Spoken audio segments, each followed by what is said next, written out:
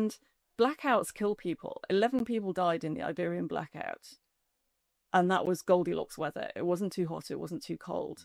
Right? If you had a blackout in the winter in the UK, it would be more than 11 people dying.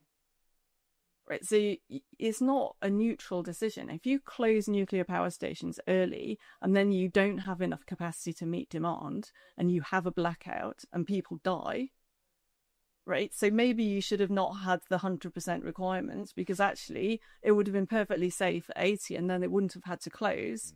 You haven't actually meaningfully compromised safety. Nobody's going to die as a result of that decision.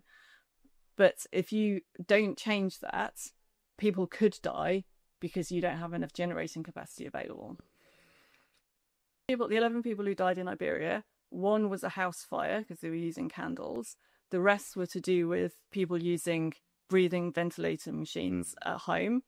And they had backup generators for that. And so all but 3 of the people died because the backup generator just didn't work. The other 3 people died because the backup generator worked, but it was malfunctioning and it gave off carbon monoxide.